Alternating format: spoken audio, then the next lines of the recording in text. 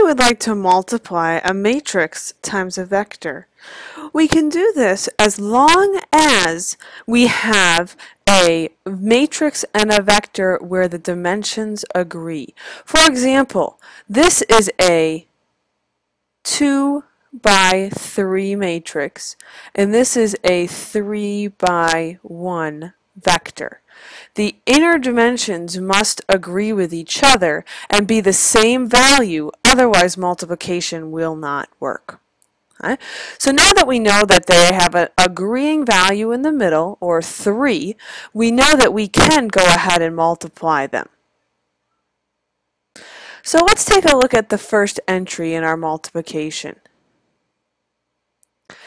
To do the first multiplication, we are going to take the first row of the matrix and the first value of the vector and multiply them. We will then add to that the second value of the matrix in the first row times the second entry in the vector. And we will finish up by multiplying the last entry in the first row times the last element of the vector. These products all get added together. So 12 plus 32 plus 0 would be 44. We'll follow a similar pattern with our second row of our matrix, being very careful with our signs.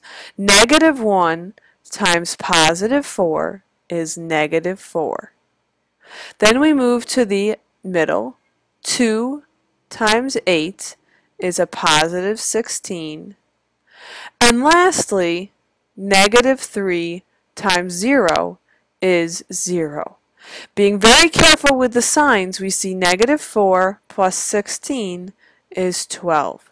The product of these two elements is the two-dimensional vector 44, 12.